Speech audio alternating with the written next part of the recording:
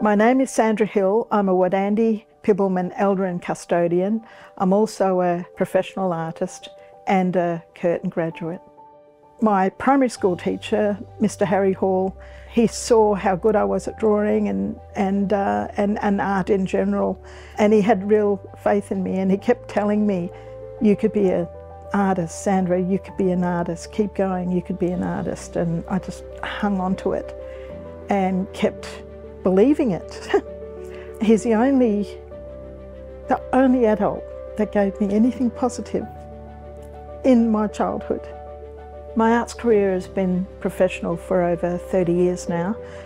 I started out as a printmaker, and then I went to painting, and in between I've done all sorts of things. I do collages, but also I do public art.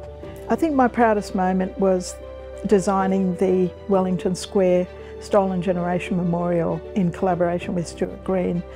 It's two large karak feathers, a male and female, and it's the one that I'm most proud of, having been Stolen Generation, and it helped to bring people home. I was fortunate enough to be able to do a postgraduate diploma in art, in fine art, at Curtin, so that kick-started my arts career in a big way.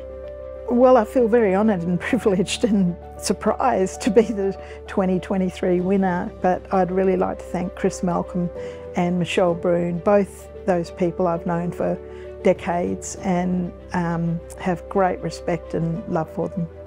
Throughout my arts career, I've been driven by my passion for my culture, passion for my people, passion for justice, for getting knowledge out, for educating people, and that's how I do it. I do it through my art.